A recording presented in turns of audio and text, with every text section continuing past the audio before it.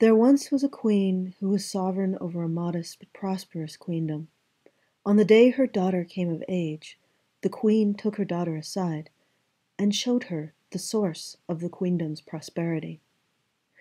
In the stables, far from prying eyes, was a broken old horse wearing a worn leather bridle with a rusty iron bit. The horse's coat was worn thin in places, his mane falling out, his legs trembling from the effort of keeping himself standing.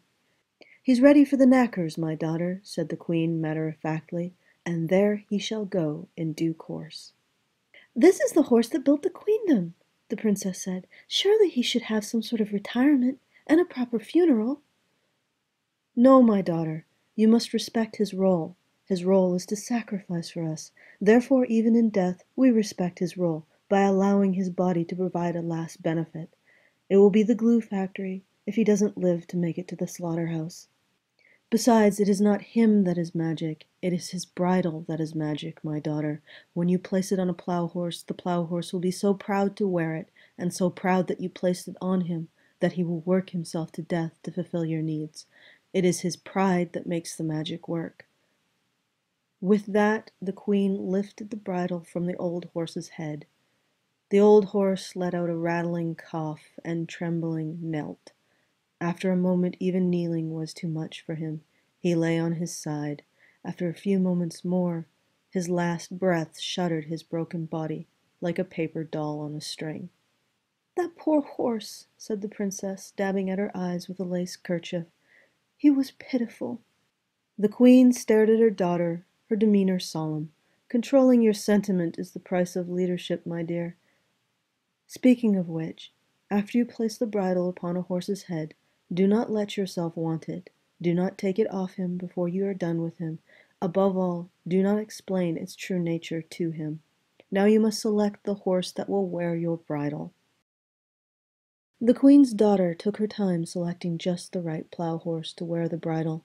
In due course she found a strong, handsome draft horse, and all the queendom came to celebrate her placing the bridle upon his head in a great festival. The princess basked in the adoration of her people as she brought out the bridle and made to place it on the horse's head.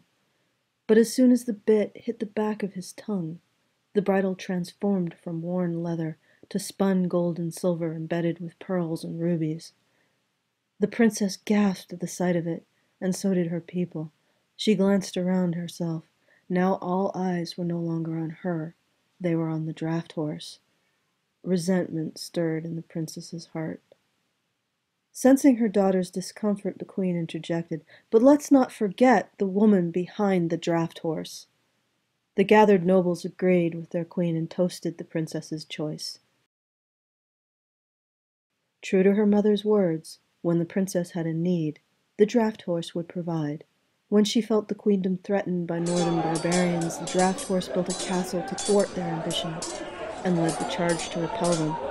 When the queendom was gripped with a famine, and the princess felt the first stirrings of fear for herself, the draft horse pulled the plow faster and harder than any horse, because of the pride he had for his bridle.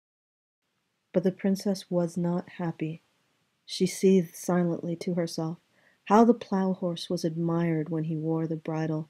People would stop and stare and remark on how strong he was, and how much he had accomplished.